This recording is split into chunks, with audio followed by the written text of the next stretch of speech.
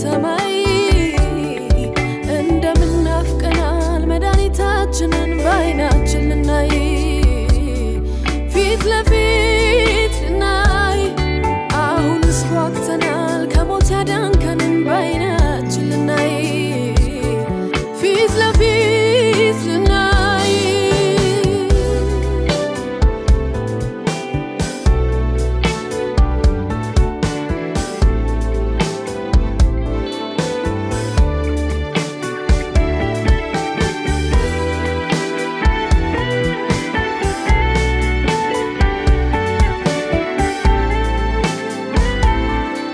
ነቴን ፈውሰው የወደድከኝ አንተ በመራሃኝ መንገድ ብርሃን ከጨለማ ለይቼ እንድራመድ ክፉን ከመልካም እንድለይ ያጥርቼ በእውነት መሻቴ ነው እንዲበሩ አይኖቼ ግን አቅማጣሁኝ ችግሬን ከአንተ አብልጬ እያየሁ ጥያቄን ይዤ ብዙ አመታት ቆጠርኩ እባክህ ኢየሱስ ከሁኔታው በላይ ካስጨነቀኝ በላይ ከነገሩ በላይ ያንተን ትልቅነት አሻግሬ እንዳየው ከስጋዬ በፊት እምነቴን ፈውሰው ከአይኖቼ ቀድመህ ልቤን አብራውና በኮቴህ ለይቼ ስታልፍ በጎዳና የዳዊት ልጅ ማረኝ ከፍ አድርጌ ድምጼን ደጋግሜ ልጩህ በእምነት ጠርቼ ከመንገድ ላስቁምህ ያኔ ይቀበላለው ምህረት ከመዳፍህ አይኖቼ ተከፍተው አንተን አይሃለው ዘላለም በፊትህ ጸንቼ ቆማለሁ ሰላም ለእናንተ ይሁን የተወደዳችሁ የጂሰስ ወንደርፉል ቴሌቪዥን ተመልካቾች ዛሬም እንግዲህ በገስታውስ ተገኝተን እዚህ ካሉ ቅዱሳን ጋር ቆይታ ያደረግን ነው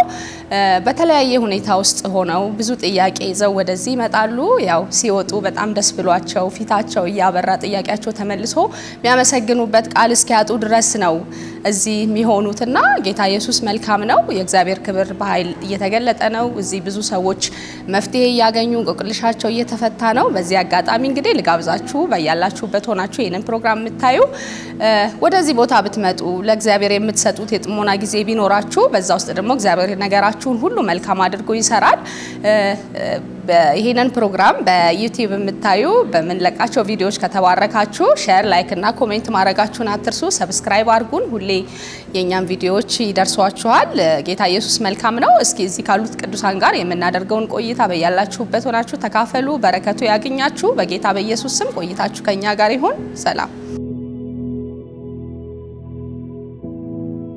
ስሜት ትቅደም ሲስተር ትቅደም በገጃም ባላለው የመጣውት ከአዳማ ነው ስሜ በቀለ ታደሰ ነው ባለው የመጣውት ከአዳማ ነው ስሜ አደም መሐመድ ባላለው ከደሴ ነው የመጣውት ስሜ አብራሃ ከበደ ከደሴ ነው የመጣሁት ስሜ ሲሳይ ዘርጋ ይባላል የመጣሁት ከለገጣፎ አካባቢ ነው እኔ አብራ አደባ ጆቴ ባላለው ዱከም ከተማ ነው የምኖረው ስሜ አይናለም ደበሌ ነው የመጣሁት ከዱከም ስሜ ቤተልሔም ነው ከባላላ የመጣሁት ከአረካ ወላይታ የኔልሽ ታምራት ባላላ የመጣሁት ከአዲስ አበባ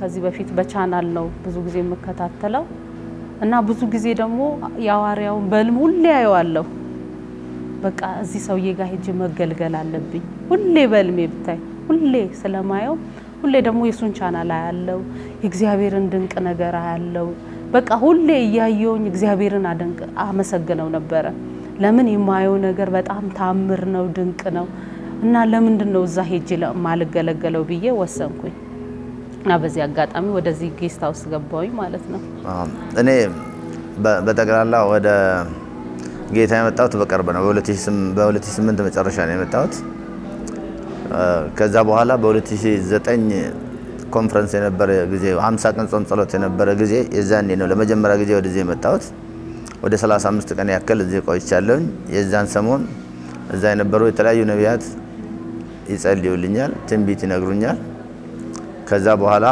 በ2009 በቃ በብዛት የተለያዩ ነቢያት ነበረ ስለኔ ትንቢት ሲናገሩ የነበሩት ሰማለሁ ማስታወሻ ይዛለሁ እጽፋለሁ ከዛ ቀጥሎ 2010 ላይ እመላለሳለሁ እዚህ ጸልያለሁ አሁን ደግሞ እዚህ የመጣሁት እሱ ጸልዮልኛል ገስታውስም ገስታውስም ገብቼ ጥያቄ ይዤ ወደ 14 ጥያቄዎችን ይዤ ገብቼ እያንዳንዷ ምንም ነገር ሳትቀር አንድ በአንድ ተነገረችኝ ምን እንደማደርግና ምን እንደምሆን ጭምር በጣም ጠንከር ያለ ትንቢቶች ተነግረውኛል እስከ የጄደብሊውን ቸርች አትላንታ የሚገኘውን ታስተዳድራለህ እስከሚለው ድረስ ነው የተነገረኝ።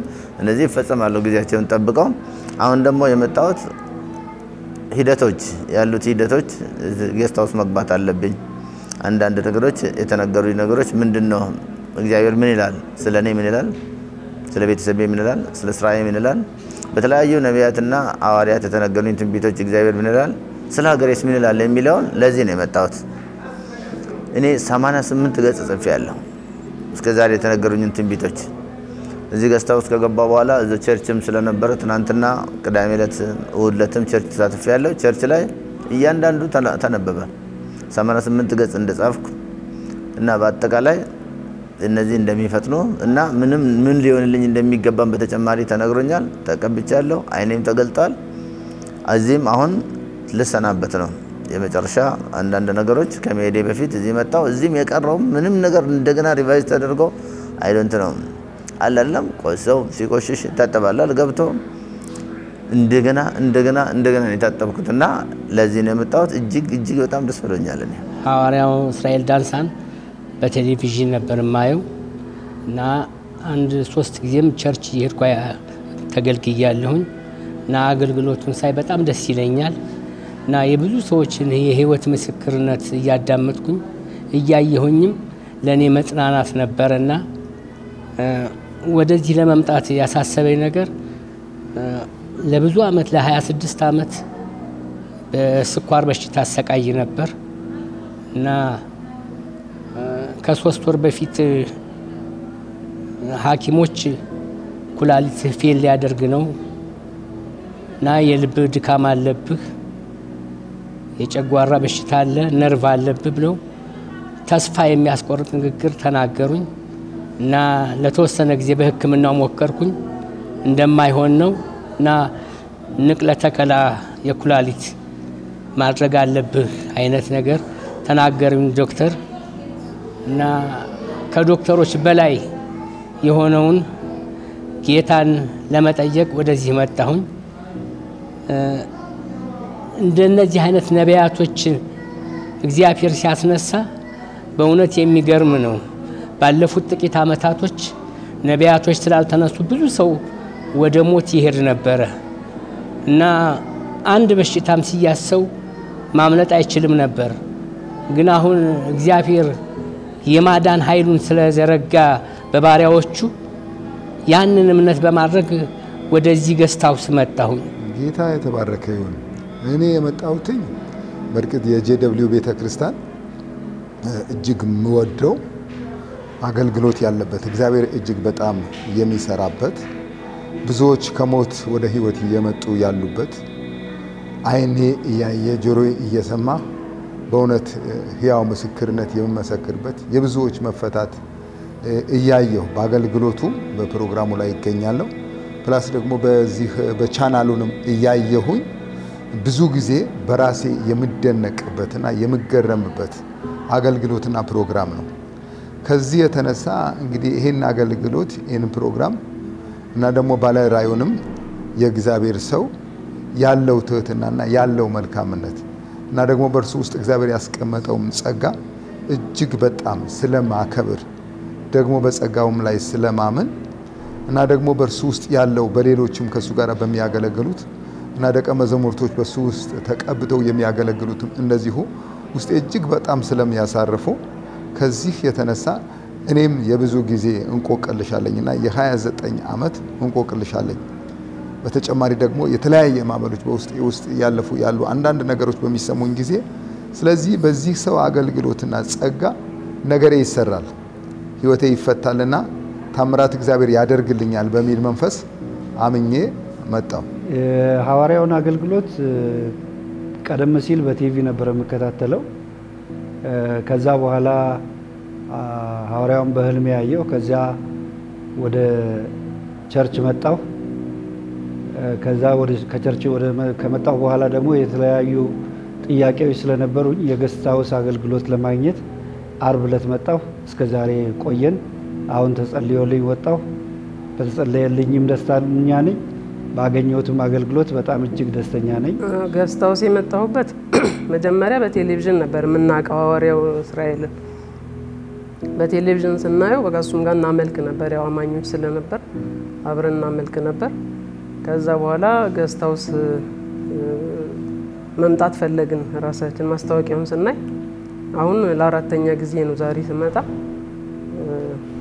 በጣም ጥሩ ነው አቀባበሉም ጥሩ ነው ከዛም ጀምሮ ከሚቀበሉን ጀምሮ እዚህ እስከምንደርስ መልካም ልጆች ነው ያሉት በጥሩ ሁኔታ ነው ያስተናገዱን ጥሩ ጊዜ ነበር ጥሩ ነው በቃ ሁሉ ነገር በጣም ጥሩ ነው ከዚህ በፊት በዩቲዩብ ነበር የምከታተለው ፕሮግራሙን ለመጀመሪያ ጊዜ ነበር እዚህ የመጣሁት ገስታውስ መግባት በጣም ጥሩ ነገር ነው ከዛ ፕሮግራም ከመሄድ በላይ እዚህ በጣም ጥሩ ነው አንድነቱ ጸሎቱ ብዙ ነገር በጣም ደስ ይላል አገልግሎቱ በጣም አሪፍ ነበር ሁሉም ነገር ነው ይሆነልኝ ያሰብኩት ነገር ሁሉ ነው ይሆነልኝ ካሰብኩት በላይ ነው ይሆነልኝ ተማምኜበት ነው የመጣሁት እግዚአብሔር ሁሉንም ያሰብኩት ሁሉ አድርጎልኛል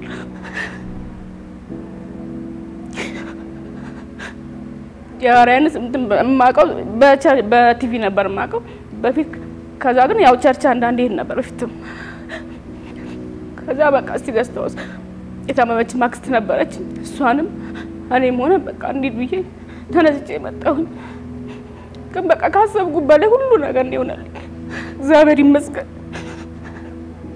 ይሆንልኛል ብዬ ተወራርጄ ነው የመጣሁት ይሆን ያሰብኩት ነገር ሁሉ ሆኗል በቃ ተሳክቶልኛል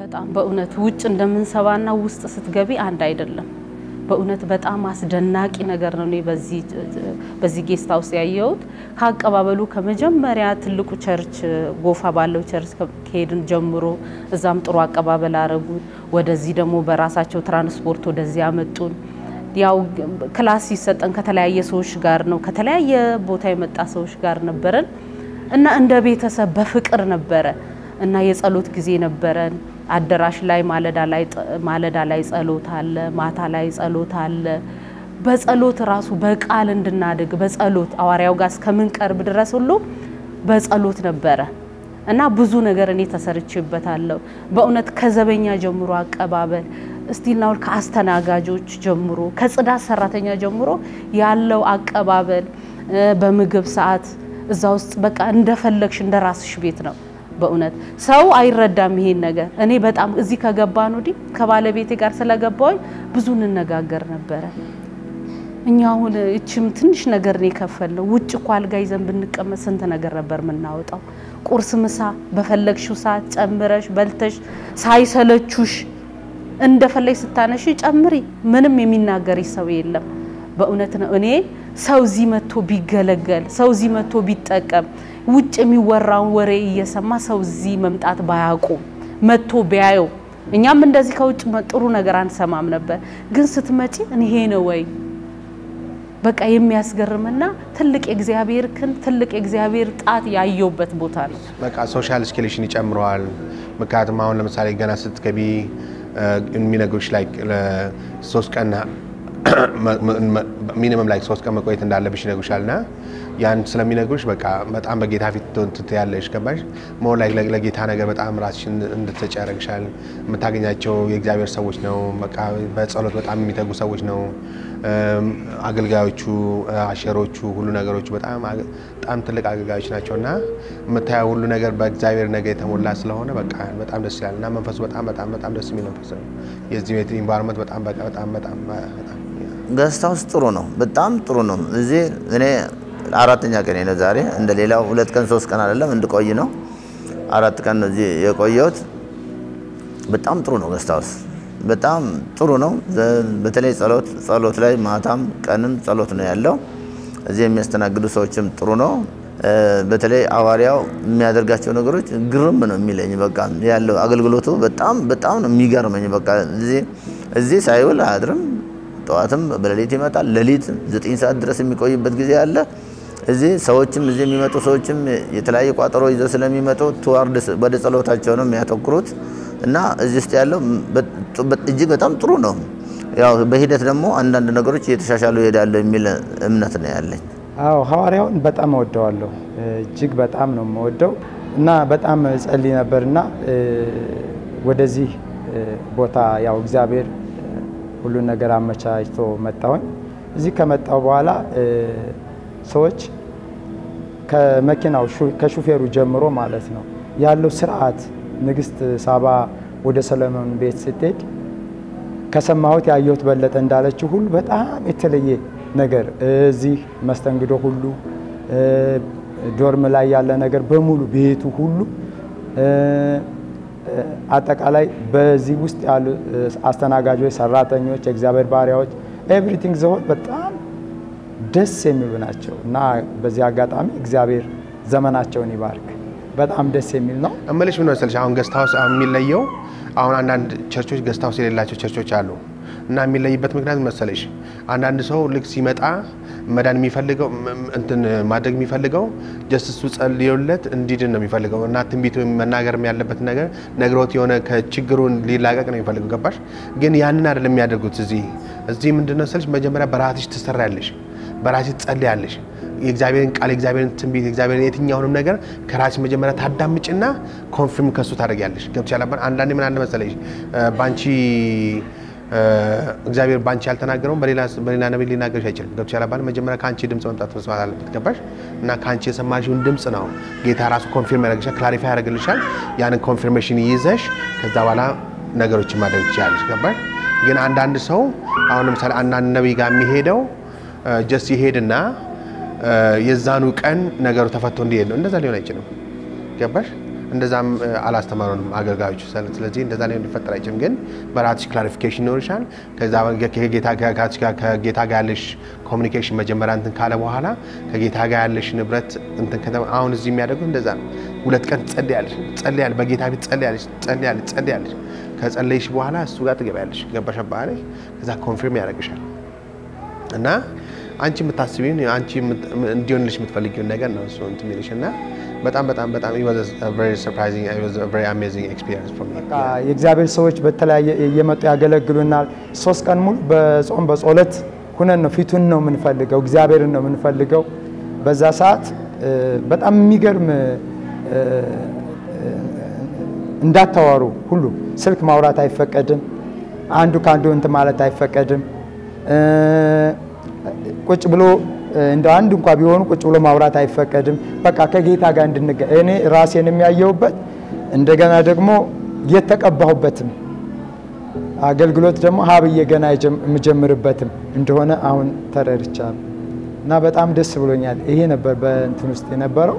በእያንዳንዱ ጊዜ ደግሞ የእግዚአብሔር ሰዎች ሲያገለግሉ እግዚአብሔር በቃሉ ይናገረን ነበር። በጣም በቃሉ በቃ እጄን አፌን እስከምጭን ድረስ እና ህይወቴ በሙሉ በደስታ የተሞላች ህይወት ነበር እዚህ ያሳለፍኩት። ይሄ ነበር። ሰዎቹ ስርዓት ያላቸው ናቸው ሁሉ በሙሉ። በጣም ጥሩ ነው። የጾምና የጸሎት ጊዜ እንዲህ የጥሞና ጊዜው በጣም ጥሩ ነገር ነው ያለው ነገር በጣም ብዙ መልካም ነገሮች አሉ። ከአቀባበል ጀምሮ ገና ከዚህ ከውጭ ሰው ሲመጣ ሲቀበሉ ጀምሮ ከኦሪየንቴሽን ጋር ባለው ጊዜ ጀምሮ በጣም መልካም ነገር አለ። በጸሎት ያለው ሰው እየጸለየ ያለው ነገር በጣም ጥሩ ነው። እኛ በአንድ ግሩፕ ሆነን ወደ 10 አካባቢ ሰዎች ነበርን። በጣም ጥሩ ጊዜ ነበረን። እየተቀባበልን በጣም እንጸልይ ነበር። ደስ የሚል የተቀጣጠለ ነገር ነበረን። በጣም ደስ የሚል ጊዜ ነበረን። አጠቃላይ ቆይታውን ስንመለከት ከአቀባበሉ ጀምሮ የአገልጋዮችም አገልግሎት እጅግ በጣም ጥሩ ነው። የማናቃቸውን ቅዱሳን ወይም ደግሞ ክርስቲያኖች ከተለያየ ቦታ የተሰባሰቡ አግኝተናል። አብረን ጸልየናል። የመታወቅ እድል ፈጥሮልናል። ከዛም ባሻገር አብሮ መጸለያችን ራሱ የአጋንንትን ኃይል ሊሰብር የሚችል ስራ ስለሆነ እጅግ ተደስተንበታል። አገልግሎት በምግብም በመኝታ ክፍልም በማንኛውም መስተንግዶ በጣም ደስተኛ ነኝ እኔ። የጾም ጸሎቱም ጊዜ በጣም እጅግ ደስ የሚል ከዚህ ጸሎት እያደረግን እንደገና ደግሞ የአምልኮ ስርዓትም ለማካሄድ ቸርች ሄደን ነበር ትናንትና። እዛም እጅግ ተባርከን መጣን። ከዛ በኋላ ደግሞ እዚህ ስንጸልይ አመሸን። በጣም ደስ የሚል የጾም ጸሎት ጊዜ ነው። በጾም በጸሎታችንም እጅግ በርካታ መልሶች ሐዋርያው ሲጸልይልንም መልሶች አግኝተናል። እጅግ በጣም ደስተኞች ነን። አዎ እሱም ያው ክፍል ከተሰጠን በኋላ ከተለያየ ሀገር የመጡ ልጆች ጋር በህብረት ጸሎትም ስናደርግ በጣም ጥሩ ነው።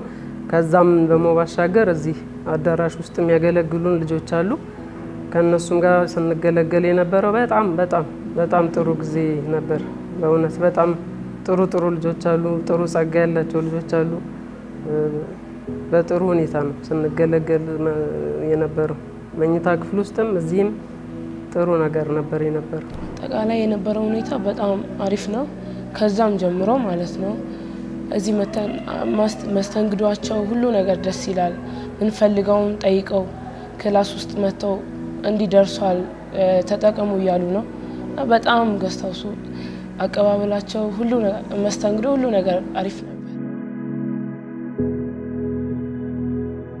እንግዲህ ያው ሐዋርያው ጋር ከመድረሳችን በፊት ያው ጸሎት አለ ብዬሻለሁ እግዚአብሔር ይመስገን ሐዋርያ ጋር ከመድረሳችን በፊት ጸልየንበት ተዘጋይተን ተሰርተን እሱም ሲመጣ እኔ ጋር ከመድረስ ጸልዩ በጣም ተሰርቻለሁ እዚህ ከእግዚአብሔር ጋር ያለኝ ግንኙነት ራሱ በጣም ጠንክሯል በእውነት ነው አንድም ሳይቀር ተራ ደርሶኝ በተራይ ስገባ እግዚአብሔር ይመስገን አንድ አልቀረም በቃ እኔ ደግሞ እንዲያነት አገልግሎት አይቻላል እኛ የመጣንበት ሌላ ነበር እግዚአብሔር ደግሞ ያደረገልን በጣም አስደናቂ ነገር ነበር እና ያው ጡቴንም እንትን ይለኝ ነበር ጡቴ ላይ የሆነ ትንሽ እየጢ ነበረች ያው እኔም በጤና ባለሙያ ነኝ ባለቤቴም ዶክተር ነው ግን እንደምንም አልቆጠር ነው ስታይ ይሄ የሚጠፋ ነው በዛ ላይ ጠጣር ነገርም አይደለም ፈሳሽ ነገር ናት ተወስዶም ታይቷል በጣም የሚገርመው ገና ስገባ ነው አንድ ወር ነው ይቀርሽ ወደ ካንሰርነት ተቀይሮ ጡትሽ ሊቆረጥ ነው ያለኝ በእውነት እኔ ደስታዬ መቆጣጠር ነው ያቃተኝ በእውነት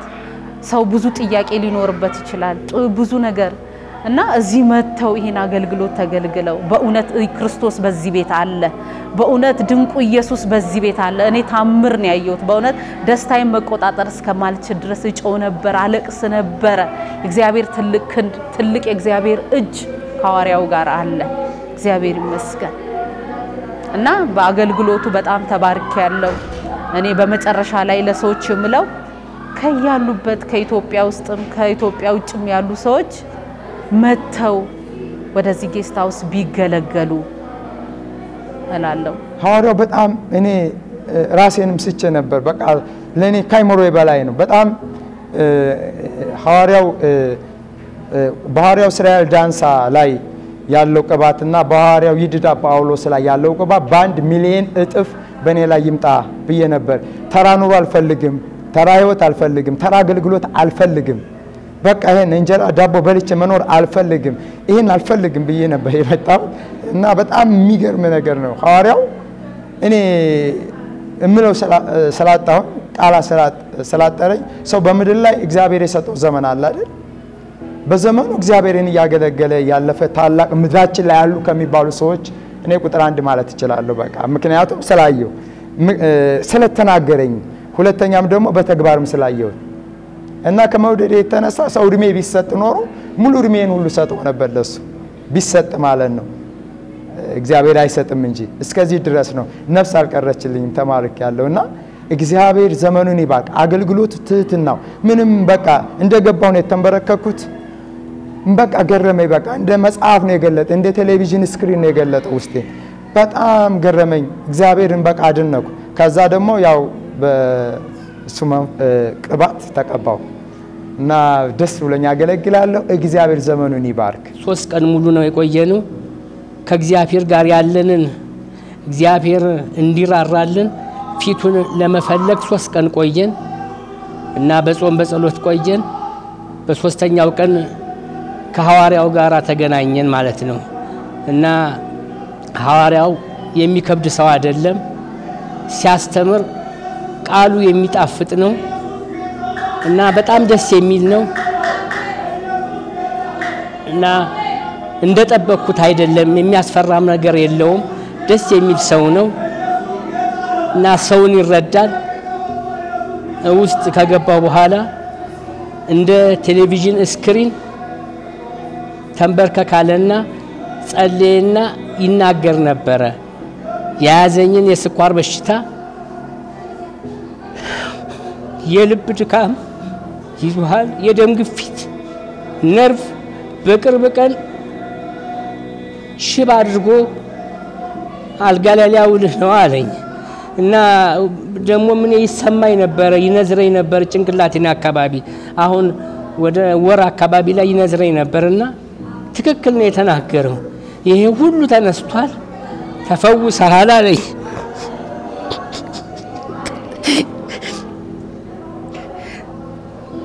ብዙ የሞት ኩርጓዶች ተደፍነውልኛል እና እግዚአብሔር እድሜ እንደሰጠኝ እንደማገለግለው ብዙ ነገር ዘርዝሮ ተናገረኝ ባለቤቴንም ስሟን ጠርቶ አልማዝ ማነች አለ ባለቤቴ ናት ስለው እግሯን በጣም ትታመማለች ለብዙ ጊዜ ወደ አመት ይሆናታል እሷም ሽባቶንም እሷ ላይ ያለው በሽታ ተነቅሏል አለኝ በፍጹም ሽባቶንም አለኝ እና በቤቴ ውስጥ የመጣውን ከፍተኛ የጠላት ሰልፍ እግዚአብሔር በቃሉ በተነልኝ እና ክብር ለርሱ ይሁን ሐዋርያውን እግዚአብሔር ይባርከው ልጆቹን እግዚአብሔር ይባርካቸው በእውነት በውጭ ሆነን ከምናይ መተን ብናይ የተሻለ ነው ሰው ዝም ብሎ ለምን ይሞታል ለምን ወደዚህ ቀርቦ መፍትሄ ማግኘት ሲችል ወደ ኋላ ቀርቶ ከሞት ጋር ከመታገል መፍትሄ እኔ ብዙ ቋጠሮ ተፈታልኝ እና ደስ ብሎኛል ቀላል አይደለም የተያዝኩበት የ26 አመት ቋጠሮ ነው የተፈታው ማንንም ሰው በስኳር በሽታ የዳነ የለም ከዚህ በፊት እኔ አይኔ ታውሮ ነበር በስኳር በሽታ የዛሬ 12 አመት በጸሎት ነው የዳንኩት አይኔ የበራው እና አሁን ደግሞ እጁን ቀመስኩ ድጋሚ እንደገና እና እግዚአብሔር ይመስገን ክብሩን ሁሉ ጠቅሎ ኢየሱስ ክርስቶስ ይውሰድ ስሙ ይባረክ ሐዋርያውንም እድሜ ይጨምርለት የተለየ ጸጋ ውስጥ ያስገባው ገና ብዙ ሾዎች ይዳኑ ክብሩን ሁሉ ጌታ ይውሰድ ቀደም ለመግቢያ ላይ እንደነገርኩሽ 29 አመት ጥያቄ ነው ያለኝና ስለዚህ እነዛ ጥያቄዎችን ወደ 20 ምናምን ጥያቄዎች ነው ይዤ የመጣሁት በዛ ስፍራ ላይ እንግዲህ በዛ ነገር ላይ በራሱ ትልቅ የምላቸው ጥያቄ ነው የነበረኝና እነዛ ጥያቄዎችን በዝርዝር ነው እግዚአብሔር የተናገረኝ በዝርዝር ሐዋርያው ይገርማል በቃ እኔ ካየሁት በልጦብኛል ጨምሮብኛል እና ትህትና በጣም መልካም ነው በጣም መልካም ነገር ነው እዛ ጋር ያየሁት ትልቅ ክብር ነው የእግዚአብሔር ክብር ነው ያየሁት ሰዎች ሊያምን በማይችል መልኩ ነው ሐዋርያው የሚያገለግለው ሰው ሊያምን ሰው ሊፈረድበት በማይችል ምክንያቱም እግዚአብሔር በርሱ ላይ የሚሰራው ስራና እግዚአብሔር በርሱ ላይ የሚያደርገው አደራረግና ሰዎች የሚሉት ነገር በጣም ይለያል ስለዚህ ሐዋርያው ጋር ስገባ እጅግ በጣም ውስጤ ረስርሶ ጥያቄዎችን ያንዳንዱ ተነግሮኝ እግዚአብሔር በቃ ከታላቅ በሽታ እግዚአብሔር ትልቅ በሽታ ካንተ ውስጥ ፈውሶሃል ብሎኛል ከበሽታ እግዚአብሔር ፈውሶ ሌሎች እንቆቅልሾቼን እግዚአብሔር መልሶልኝ ተናግሮኝ ወጥቻለሁ ስለዚህ ትልቅ ነገር አይቻለሁና እግዚአብሔር ደግሞ የጥያቄዎቼን መልስ ጨብጬ ለምስክርነት እመጣለሁ በጊዜው ውብ ያድርጎ እግዚአብሔር ይሰራልኛል ብያምናለሁ ከሐዋርያው ጋር አቀባበሉ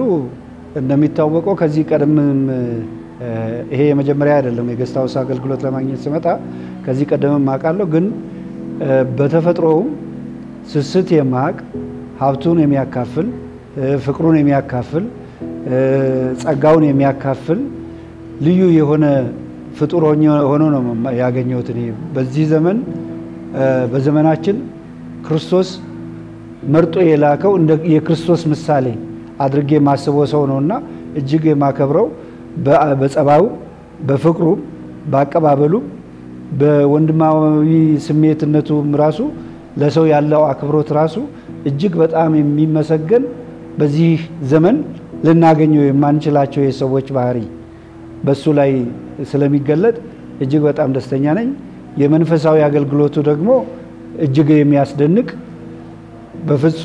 በፍጹም ሊታመን የማይችል ነገር ግን በአይናችን ያየነው ከህፃንነቴ እስከ ዛሬ ያሉትን ጉዳዮች አንብቦ በግልጽ ያስረዳኝ ለጥያቄዎቹ መልስ ከመስጠት አልፎ ተርፎ በጥያቄ ያልጻፍናቸውንም ሁሉ መልሶች የተቀበልንበት አጋጣሚ ስለነበር በጣም ደስተኛ ነኝ እኔ ከሚገባው በላይ እኔ ለምሳሌ ያልጠበቅኳቸው በርካታ ነገሮች ተመልሰውልኛል እነሱን ደግሞ እንግዲህ አካል ለብሰው በተግባር ለህዝብም በሚታይ መልኩ ለአሕዛብም በሚታይ መልኩ ሲቀርብ ሲገለጥ እንደገና ለምስክርነት የመመጣ ይሆናል ማለት ነው። ሐዋርያው በቃ እሱን ለመግለጽ ራሱ በጣም ነው የሚከብደኝ ማለት በጣም በቃ እዚህ ምድር ላይ በቃ ካሉት አንዱ ከተቀቡት ከተመረጡት አንዱ በቃ እሱ ነው የሚመስለኝ። አቀባበሉ በጣም በጥሩ እህታዊ አቀራረብ ነው። ሲጸልይልንም እንደዛው በቃ እኔ መግለጽም አልችልም ስለ ሐዋርያው እስራኤል በእውነት በቃ ለዚች ለኢትዮጵያ ሳይሆን እሱ ለዓለም ሁሉ የመጣ የተመረጠ ሰው ነው ለኔ የሚመስለኝ ነው። ደግሞ አገልግሎቱ እጅግ በጣም ጥሩ በቃ ሌሎችም ሰዎች ራሱ እንጃ ይሄንን እያዩ የሚቀሩ ሰዎች በጣም ትልቅ ነገር ነው ያጡት የሚመስለኝ። ትልቅ በቃ የእውነት በቃ እውነተኛ ነገር ያለበት የእውነተኛ መንፈስ ቅዱስ ያለበት በቃ ትክክለኛ አገልግሎት ያለበት እንደውም ሌሎቹ ውጭ ላይ ዝም ብለው ወሬ ከማውራት ዝም ብሎ የማይሆን አስተያየት ከመስጠት መተው ቦታው ላይ ስፍራው ላይ ተገኝተው እንደኛ አገልግሎቱን ተጠቅመው እግዚአብሔር ከሁሉ ነገር ይፈውሳቸዋል። በስራቸው በጤናቸው በተለያየ ነገር በቃ በኑሯቸው በቃ ትልቅ ሰላምና እረፍት የሚሰጥ ነገር ነው በእውነት ይገርማል።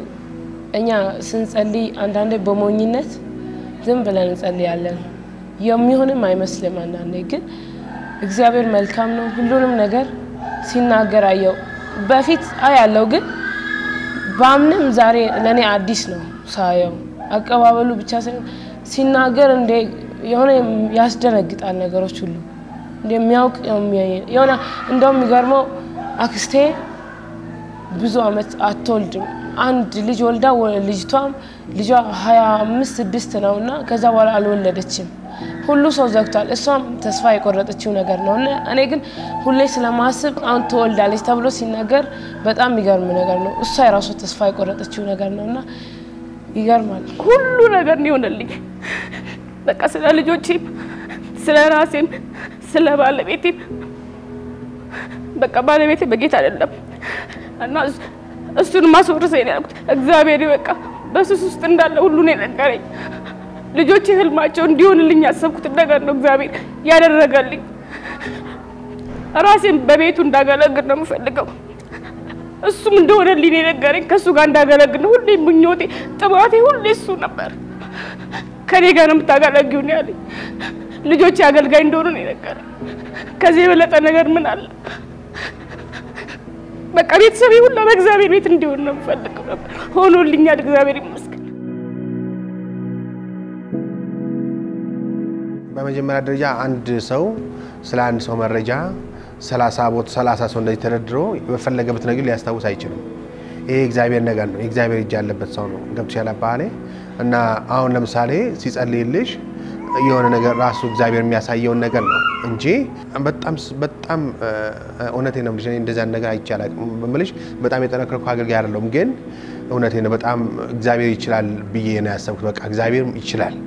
እግዚአብሔር አንድ ሰውን እንትን ማድረግ ካል እውነቴ በመዝሙር አገልግላለሁና እንደውም በዛ ላይ በጣም ሞር እንትን እንዲለኝ እንትን ብዬ ነበርና እኔ ራሴ በቃ አሁን በጣም ሪኢንፎርስ ይሆንኩ በጣም እግዚአብሔር ነገሮችን ማድረግ እንደሚችል ገባሽ? እውነት እግዚአብሔር ጋር አቅም አለ፣ እግዚአብሔር ጋር ጉልበት አለ፣ እግዚአብሔር ጋር ሁሉ ነገር አለና እግዚአብሔር የሚሳነው ምንም ነገር የለምና ለእግዚአብሔር ሁሉ ነገር ይቻላል። በቃ አሁን አንድ ምንድነው በመድር ላይ ማንም ሰው ሳያቅ የሚናገረው ነገር ትክክል አለ። የሚቀድም ከመናገርም ከማድረግም ከማናቸውም ነገሮች የሚቀድሙት ማወቅ ነው። የማናቀውን ነገር መተቸትም ማድነቅም አንችልም። እወቁንም እንዲያውቁ ነው ማበረታታቸው ሰዎችን። አንዳንድ ሰዎች በመስማት አንዳንድ ሰዎች በማየት አንዳንድ ሰዎች ደግሞ በማድረግ በድርጊቱ ላይ በመሳተፍ ነው ለማወቅ የሚፈልጉት። የትኛውንም አማራጭ መጠቀም ይችላሉ። ቢፈልጉ በሚዲያ ይሰራጫል መስማት ይችላሉ። በትክክል የተደረገላቸውን ሰዎችም መስማት ይችላሉ። ከፈለጉ ደግሞ መጣው ቸርችም ገስታውስም ማየት ይችላሉ። በተግባር ደግሞ ተሳትፎም ግንዛቤና ዕውቀት ማግኘት ይችላሉ። ከዛ በኋላ የፈለጉትን ይበሉ። ነገር ግን ብዙ ወሬዎች በአሉ ነው በአሉ እንደዚህ ነው አሰምሽን ነው በራስ ጭንቅላት ውስጥ ይቺን ደግሞ የሚሰራው የሰይጣን ስራ ነው። ምክንያቱም እኔ ምን ብዬ ነው የምወስደው እቺ ሀገር እቺ ምድር እየተጠረገች ነው እየጸዳች ነው። እቺ ምድር ጸዳች ማለት ሰይጣን አይወድም። ከሰሜን እስከ ደቡብ ከምስራቅ እስከ ምዕራብ ሰይጣን ነክሷል በእኛ ሀገር። ይሄ ተጠረገ ማለት የሱ ንክስና ይጠፋል ማለት ነው። ስለዚህ ሰይጣን በተለያዩ ሲስተሞች በተለያዩ ሰዎች በተለያዩ አጋጣሚዎች ሐዋርያትን ነቢያትን ማጥቆር ነው የሚፈልገው። የማጥቆር ስራ ነው የሚሰራው። እኔ ለሰዎቹ እግዚአብሔር ይቅር በላቸው ነው የምለው። አሁንም ደግሜ ደጋግሜ እንደዚህ ለሚያደርጉና ለሚያወሩ ሰዎች ሊጸለይላቸው ነው የሚገባ። ሊወቀሱ አይደለም ሊጸለይላቸው ነው የሚገባው። ደግሜ ደጋግሜ ሊጸለይላቸው ይገባል ነው የምለው። ምክንያቱም ሲጸዱ ትክክለኛ ይሆናሉ። በአይኔ አይቻለሁ። ሐዋርያው እስራኤል ላይ ኮንፈረንስ ጠርቶ ሐሰተኛ ነብይ ነው ብሎ ኮንፈረንስ ያካሄደ ሰውና አሁን ገብቶ እዚህ የሚያገለግል ሰው በአይኔ አይቻለሁ። አይደለም የቤተክርስቲያኑ ማህበር ለነሱ ደብዳቤ ጻፈ፣ ስልክ የደወለ እነሱን አነሳስቶ በሐዋርያው ነብር እስራኤል ላይ በጄደብሊው ላይ ያነሳሳሰው ዛሬ ይቅርታ ጠይቆ እዚህ ሲያገለግል አይቻለሁ በአይኔ። ይሄ የሚያመለክተን ሰዎች እውነተኛውን ነገር ይዘው ሳይሆን በራሳቸው ስሜት ተገፋፍተው የሰይጣን መሳሪያ ሆኖ የሚያደርጉት ስራ ነው እንጂ ትክክለኛ ነው። ሐዋርያው እስራኤል አይደንተ እኔ መለካት የእግዚአብሔርን ስራ መለካት ከባድ ነው፣ አይቻልም። መለካት አይቻልም። ግን እኔ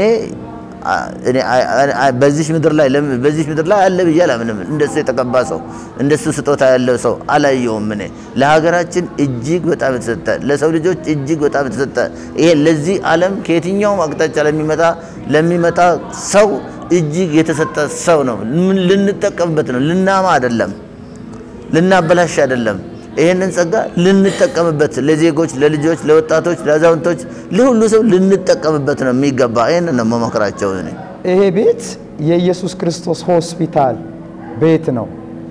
የተበላሹ አካሎች፣ የተበላሹ ሰውነቶች፣ ቅርጽ አልባ የሆኑ ሞት ሐኪም በቃ ሪፈር የተባለ በሙሉ እዚህ ቦታ ላይ በጆሮ ሳይሆን በአይኔ እያየሁ ስለሆነ በአሜሪካ ሀገር ያሉ፣ በእንግሊዝ ያሉ፣ በጃፓን ያሉ፣ በኢጣሊያ ያሉ፣ በእስራኤል ያሉ፣ በዱባይ ያሉ፣ በዓለም ያለ ህዝብ በሙሉ እኔ ስላየሁት ስለቀመስኩ በወሬ ሳይሆን በዩቲዩብ እያየሁ ሳይሆን በአካል መጥቼ እዚህ ስላየሁት በዓለም ያለ ህዝብ በሙሉ እዚህ መጥቶ ቢገለገል በዱባይ ያለ፣ በሳውዲ አረቢያ ያለ፣ በአፍጋኒስታን፣ በሊቢያ በችግር ውስጥ ያለ ህዝብ አለ። እዚህ የኢየሱስ ክርስቶስ ሆስፒታል አለ። አንድ ዶክተር ኩላሊቱ ቢበላሽ ሌላ ኩላሊት ነው ገዝቶ እንዲቀጠል። እዚህ ግን ኒው ብራንድ በቃ ክርስቶስ ገጥሞለት አካሉ ተስተካክሎ ያለ ኦፕሬሽን እግዚአብሔር ሰርቶ የሰው እግር የሰው ህይወት የሰው እንትን ሲነሳ ስላየው መተው እዚህ ምድር ላይ ይሄን የእግዚአብሔር ታላቂቱን የእግዚአብሔርን ጣት ድንቁ ኢየሱስ ድንቅ እንደሚያደርግ አምነው ቢመጡ ሰው ሁሉ መድኃኒትን ይዞ ይሄዳል ብዬ አስባለሁኝ። እና በዓለም ያሉ ሰዎች ይሄንን ቃል ስናገር በወሬ ሳይሆን በተግባር መተው ቢያዩ ለልጆቻቸው ለትውልድ ለምድሪቱ በረከት ሆነው እነሱም ተቀብተው ዘመናቸው ከክርስቶስ ጋር ተጣብቆ ይሄዳሉ ብዬ አስባለሁ። አንዳንድ በዚህ አገልግሎት ላይ የሚባሉ የሚያወሩ ወሬዎች አሉ። እኔ ይገርመኛል። ለነዚህ አሁን በሱ ላይ የሚናገሩትና የሚሉ ሰዎች አንድ ነገር ማለት ፈልጋለሁ። ሰዎች እኔ ልንገራችሁ በቃ እዚህ ስፍራ ላይ እስራኤል ዳንሳ ላይ ያለው ጸጋ የእግዚአብሔር ጸጋ ነው። የእግዚአብሔር ቅባት ነው። እግዚአብሔር ነው በሱ ላይ የሚጠቀመው። እግዚአብሔር ነው በሱ ላይ እየሰራ ያለው። ባካችሁ ኑ ማየት ማመን ነው ልለው የምፈልገው ይሄ ነው።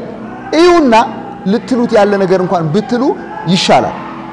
ሳታዩ ግን ብትሉ ባካችሁ ለራሳችሁም ፍሩ፣ ለምድራችን ፍሩ። መርገም በህይወታችሁ እንዳይሆን ተጠንቀቁ ልል እፈልጋለሁ። ምክንያቱም እኔ አይቻለሁ። በቃ የሐዋርያን እስራኤል አገልግሎት አይቻለሁ። አይኔ አይቷል፣ ጆሮዬ ሰምቷል።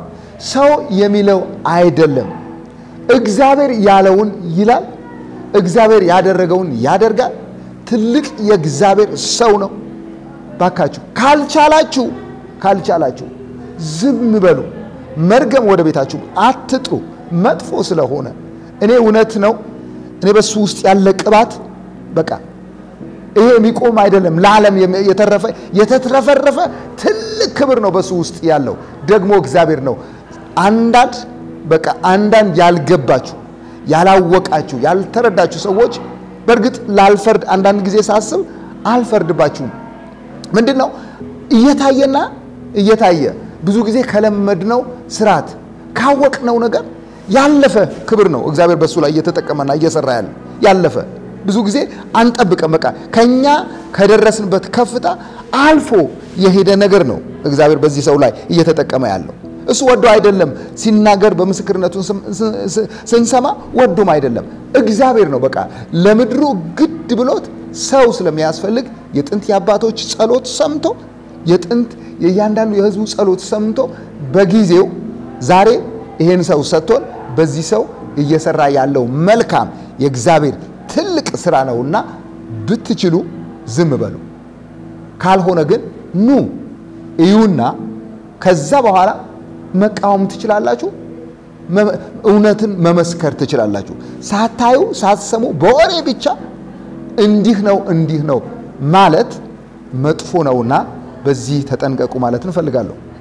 በመሰረቱ እንዲህ አይነት አገልጋይ እንዲህ አይነት ጸጋ ያለው አገልጋይ ቀርቶ ክርስትናን ተቀብያለሁ የሚል ሰው እንኳን ተቃውሞ ሳይቀርብበት በቤተሰቡ በጎረቤቱ አብረውት በሚሰሩት ሰዎች ተቃውሞ ይቀርብበታል። አይደለም እሱ ኢየሱስን ሁሉ ሲከሱት ነበር አይደል? እስከ ሞት ድረስ አሳልፈው ሰጥተውታል። ያን የሚያረጉት ባለማወቅ ነው ብዬ ነው ማስበው ነኝ። አይተው የማያውቁ ሰዎች በወሬ ብቻ የሚነዱ ሰዎች ዘመኑ ደግሞ የፌስቡክ ዘመን ስለሆነ በፌስቡክ የሚወራ በዩቲዩብ የሚወራ አሉባልታዎች ከመሆን ባሻገር ምንም እውነትነት ተጨባጭነት የሌላቸው ስድቦችና ዘለፋዎች ናቸው የሚጎርፉት። እነዛ ግን የሚበግሩት እንዳልሆኑ እኔ በክርስቶስ መንፈስ ሆኜ ማናገር እፈልጋለሁ። ከዛም በተጨማሪ እኔ አይኔ አይታለች፣ ምስክር ነኝ፣ ቋሚ ህያው ምስክር ነኝ።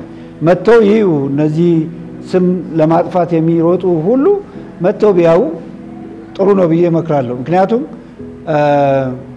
የእግዚአብሔር ስም ላይ እጁን ያነሳ የእግዚአብሔር ልጅ ላይ እጁን ያነሳ አገልጋይ ላይ እጁን ያነሳ እግሩን ያነሳ አንደበቱን ያነሳ ሁሉ በእግዚአብሔር ሰይፍ ይቀሰፋል። ስለዚህ ከቅስፈት መዳን እንዲችሉ አፋቸውን ቢሰበስቡ ጥሩ ነው። እንደገና ደግሞ እውነትነቱን ማረጋገጥ ከፈለጉ መተው አገልግሎቱን አይተው ከዛ በኋላ መንቀፍም ሆነ መደገፍ በአይን ካዩና ካረጋገጡ በኋላ ነው። ማየት መስማትን ጆሮዬ ሰምታለች አሁን ግን አይኔ አይታለች ነው የሚለውና የእግዚአብሔር ቃል በዛ ቃል መሰረት እኔ እውነቱን አረጋግጬ አይቻለሁ።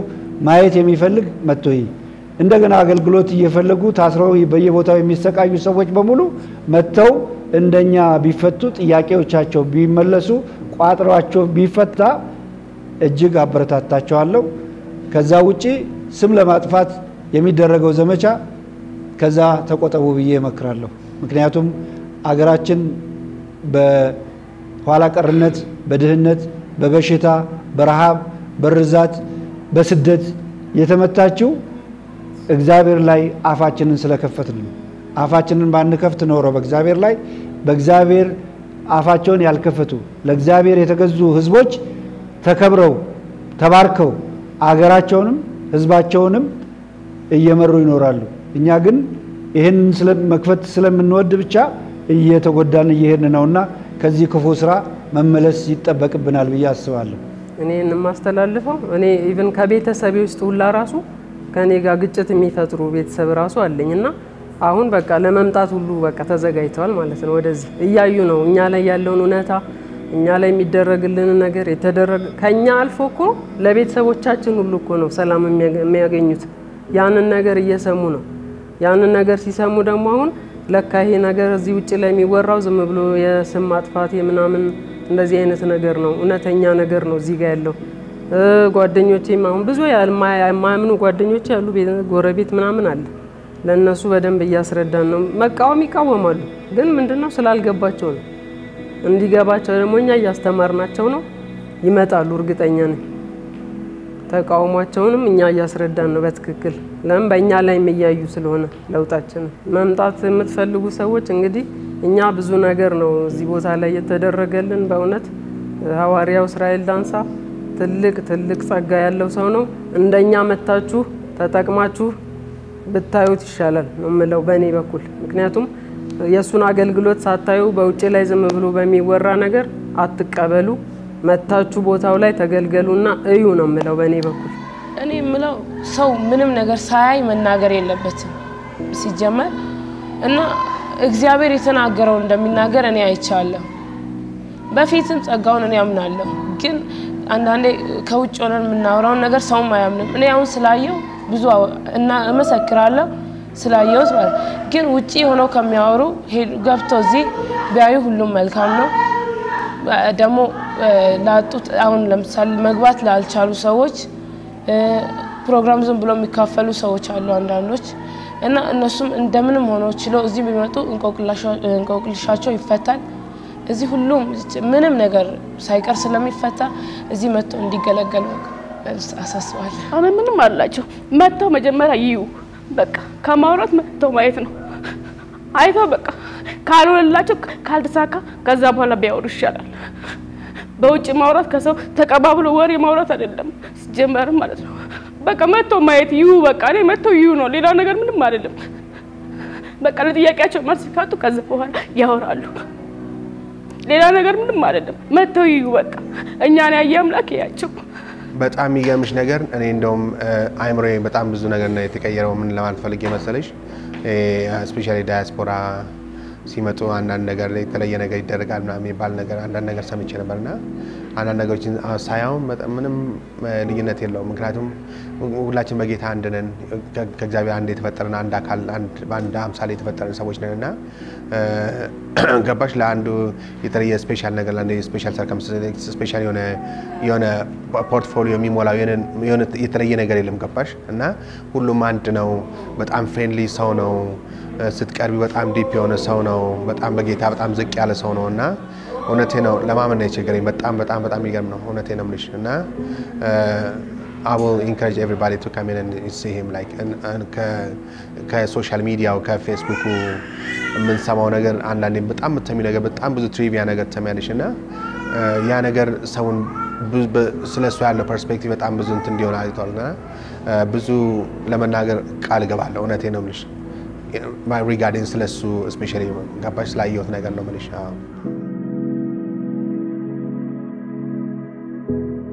እንጃ ምን እንደምለው አላቅም ብቻ ጌታ ዘመኑን ይባርከው እግዚአብሔር ዘመኑን ይባርከው እግዚአብሔር ከጎኑ የመሆኑትን ደግሞ ያስነሳለት ጸሎቴ ነው እና የጸሎት ራስም ሰጥቶናል እና እንጸልይለታለን ጌታ አብዝቶ ዘመኑን ይባርከው ከዚህ የበለጠ ጸጋ ከዚህ የበለጠ ኃይልና ሞገስ እግዚአብሔር እድሜውን ያርዝምልን እላለሁ በእውነት ለምድራችን ደግሞ እንደሱ አይነት ነቢያቶች ይነሱልን ዘመኑ ይባረክ ትዳሩ ይባረክ አገልግሎቱ ይባረክ እኔ ምን ብዬ እንደማመሰግነው አላውቅም በእውነት እኔ የቤቴ ቋጠሮ በሱ በኩል ጌታ ፈቶልኛል ብዙ እንቆቅልሻለን ብዙ ጥያቄ አለን እግዚአብሔር በሱ በኩል ፈቶልናል ክብር ለእግዚአብሔር ይሁን በእውነት ስለሱ እግዚአብሔርን እባርከዋለሁ ስለሱ እግዚአብሔርን አመሰግነዋለሁ በእውነት እኔ አሁንም በዚህ አጋጣሚውን ስላገኘው በእውነት ወሬ እየሰማችሁ ወደኋላ አትመለሱ ይሄን የጌስት ሃውስን አገልግሎት መታችሁ ተጠቀሙ ከንቆቅልሻችሁ ይፈታል ጥያቄያችሁ ይመለሳል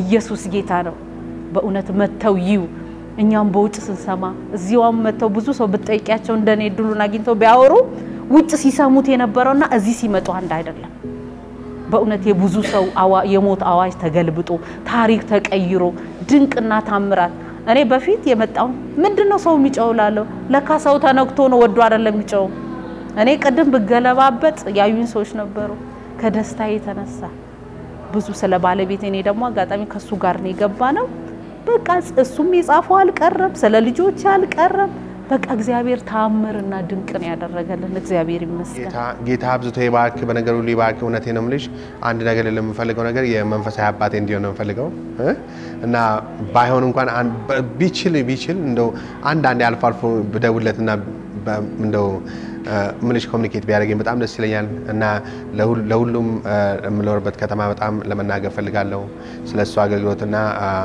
ያለውን ፐርስፔክቲቭ ያለውን ኢንቫይሮንመንት ስለሱ ስለሚወራው ነገር አንዳንድ ነገሮችና የበለጠ መረጃ ለመስጠት እንትላለውና በራሴ በሚችለውም ነገር ማድረግ የሚችለው ነገር ካለ አሁን ለምሳሌ ትሪቪያ አንዳንድ መበተን ስለሱ የሚያስፈልገው ነገር ካለ አሁን ለምሳሌ በመኖርበት ከተማ ማድረግ የሚችል ከሆነ ለማድረግ ዝግጁ ነኝ። በእውነት እኔ በግሌ እንደ ሰው የፐርሰናሊቲው የሱ ፐርሰናሊቲ የተለየ ነው። እንደ ሰው ሳይው ትልቁንም ትንሹንም አዋቂውንም የተማረውንም ያልተማረውንም ሁሉንም እኩል ነው እሱ ጋር። እንደዚህ አይነት ፐርሰናሊቲ በጣም ከባድ ነው እንደ ሰው የእግዚአብሔር ቅባት ስላለ እሱ ስለሚያሰራው ነው እንጂ ሌሎችንም አይቻለሁ። ትንሽ ኮፈስ የራሳቸው የፈጠሩ ይመስል የተሰጠውን ጸጋ ሲያደፈርሱና ኮፈስ ሲሉ አያለሁ። ስለዚህ እኔ ሐዋርያው እስራኤል በግሌ እጅግ በጣም ነው የምወደው። እግዚአብሔር ዘመኑን ይባርክ፣ ቤተሰቡን ልጆቹን እግዚአብሔር ይባርክ። ምንም እንቅፋት አይገጥመውላለሁ። እኔ የተማርኩት ማኔጅመንት ነው። እዛ አፌር ላይ ደግሞ በዛ መስመር ላይ ደግሞ ከጎኑ ቆማለሁ። እሱም ከጎኔ ተቆማለ ብሎኛል። ስለዚህ በዛ መስመር ደግሞ እስከመጨረሻው በህይወት እስካለው ድረስ ደግሞ ጎኑ ቆም ይረዳዋለሁ። እግዚአብሔር ይባርከው። ሐዋርያውን እግዚአብሔር ዘመኑ ህይወቱን ኑሮውን የዘላለም አምላክ እግዚአብሔር ይባርከው ብዬ እላለሁ። መቼም እኔ ከመባረክ ውጪ ሌላ ምለው ነገር ቢኖረኝ ማለት በቻልኩ፣ ነገር ግን ሌላ ምችለው ስለሌለኝ ዘመንህን ይባረክ እለዋለሁ። ምክንያቱም ለሱ አይደለም እግዚአብሔር ለምድራችን ለዓለማችን እግዚአብሔር የሰጠን በቃ ለድሃ አደጎች፣ ለምስኪኖች፣ ለባለጠጎች፣ ለኢትዮጵያ ለዓለማት እግዚአብሔር የሰጠው ትልቅ በረከት ነው። ትልቅ በረከት ነው። ትልቅ ነገር ያለበት በቃ በሞትና በህይወት መካከል ያሉ ሰዎችን ሞትን በህይወት ሽሮ ወደ መልካም እያመጣ ማለት ወደ ህይወት እያመጣ እግዚአብሔር የሚሰራበት እግዚአብሔር የሰጠን ጸጋ ነው። በእውነት ትልቅ የክብር አገልጋይ ነውና ጌታ እግዚአብሔር ይባርከው ብዬ እላለሁ። እንግዲህ ቅድም እንደተጠቀስኩት ሐዋርያው እስራኤል ዳንሳ ማለት ለኔ በዚህ ዘመን የተገኘ የክርስቶስ ምሳሌ አድርጌ ነው የምወስደው። ምክንያቱም ተፈጥሮም የተለየ ነው። የሚሰድቡትን የሚባርክ ነው መልሶ፣ የሚያንጓጥቱትን የሚባርክ ነው መልሶ፣ የሚጸልይላቸው ነው መልሶ። ይሄው ትናንትና ምስክርነት ሰምቻለሁ ከአንዲት ሴት ቸርችን ባላዘጋ ብላ ዝታ የነበረች ሴት እንደገና ቸርቹን ለመገንባት ተጸጽታ ይቅርታ ጠይቃ ንስሐ ገብታ መጣ። ይሄው በህዝብ ፊት ህዝቡንም ይቅርታ ጠይቃ አብራ ለመስራት የተዘጋጀች መሆኑን በቸርች በነበረው አገልግሎት ሰምቻለሁ። ከሱም ባሻገር እኔ አሁን ባየሁት ከዚህ በፊትም ባየሁት ቴሌቪዥን ላይ በማየውም በዚህ ዘመን ልናገኝ የማንችለው ስነ ምግባር በሙሉ እንዲሁም የጸጋ ፍሬዎች የመንፈስ ፍሬዎች የሚባሉና በመጽሐፍ ቅዱስ የተጻፉ ፍሬዎች በሙሉ በሱ ላይ የተገለጡ ስለሆኑ እጅግ በጣም ደስተኛ ነኝ። እኔ አሁንም የምለው ነገር ቢኖር ምንድነው ይሄ ሐዋርያ የተነሳው ህዝብን ለማዳን ህዝብን ከበሽታ ለማላቀቅ ከድህነት ለማላቀቅ ከረሃብ ለማላቀቅ ከሰቆቃ ለማላቀቅ ከችግር ለማላቀቅ ሰላምን ለማስፈን የመጣ ሐዋርያ ስለሆነ የእግዚአብሔር መልእክተኛ መሆኑን ተገንዝቦ ሰው ሁሉ እንዲያከብረው ሞገሱን እንዲጨምርለት ጸልያለሁ። አሁንም ሞገሱ ይጨምር፣ ጸጋውም ይጨምር፣ ለዓለም የሚበቃ ይሁን። አገር ቤተሰቡ ይባረክ፣ ልጆቹ ይባረኩ፣ አገልግሎቱ ይባረክ።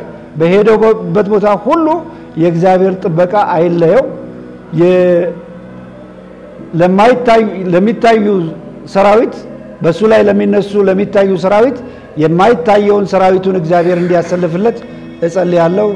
አመሰግናለሁ። ሐዋርያውን እግዚአብሔር ይባርከው፣ ዘመኑ ይባረክ፣ ልጆቹ ይባረኩ፣ ቤተሰቡ ይባረክ፣ ጸጋውን አብዝቶ ያብዛለት። ይሄን ነው የምለው። በጣም ነው ማመሰግነው። ሐዋርያው ጸጋውን ጌታ ያብዛለት፣ ይብዛ፣ ቤተሰቡ ይብዙ። እዚህ ያሉት አገልጋዮች መስተንግዶ ላይ ያሉ ሁሉም ጌታ ይባርካቸው ልላቸው እወዳለሁ። እግዚአብሔር ይስጥልኝ። አመሰግናለሁ። በጣም ነው የምወድህ፣ በጣም ነው የምወድህ፣ ከሚባለው በላይ ነው የምወድህ። ስላንተ ሲወራ እንኳን ጆሮዬ እንዲሰማ እንኳን አልፈልግም። ጌታ በጣም አብዝቶ እግዚአብሔር ይባርክ፣ ዘመንን ይባርክል፣ ልጆችን ያብዛል፣ ይባርክል። በቃ ጸጋህን ደግሞ ከዚህ የበለጠ በቃ ያብዛል። በቃ ከተባለው በላይ ከሚባለው በላይ ያርግል። በቃ ሌላው ነገር ምንም ማለት በጣም እወድሃለሁ። በቃ እወድሃለሁ፣ ሁሌም እወድሃለሁ። I really appreciate you, Apostle Israel, for giving me this unbelievable, miraculous, and I really thank you so much. I really appreciate, and I will really encourage you to do more, and God bless you abundantly and more and more. እንግዲህ የተወደዳችሁ የጂሰስ ወንደርፉል ቴሌቪዥን ተመልካቾች ከሀገር ውስጥና ከሀገር ውጭ ከነበሩ እንግዶች ጋር የነበረን ቆይታ ይሄን ምስል ነበረ። እዚህ ስለነበራቸው ጊዜ ለእናንተ እንዲያካፍሏችሁ ፈቃደኛ የሆኑ ሰዎች ጋር ነበር ቆይታ ያደረግን የነበረው። ከሀገር ውጭ ሆናችሁ ወደ ገስታውስ መምጣት ለምትፈልጉ ዌብሳይታችን www.jesuswonderful.org በመጎብኘት ወደዚህ መምጣት የሚያስችላችሁን ፎርም ታገኛላችሁ። በመትመቻችሁ ሰዓት በመምጣት እዚህ ተዋርካችሁ ከጥሩ ጊዜ ያሳልፋችሁ ተመለሳላችሁ። እኛም በፍቅር እንቀበላችኋለን። በጌታ በኢየሱስ ስም በያላችሁበት ሆናችሁ የጌታ ምህረት ይብዛላችሁ። ሰላም።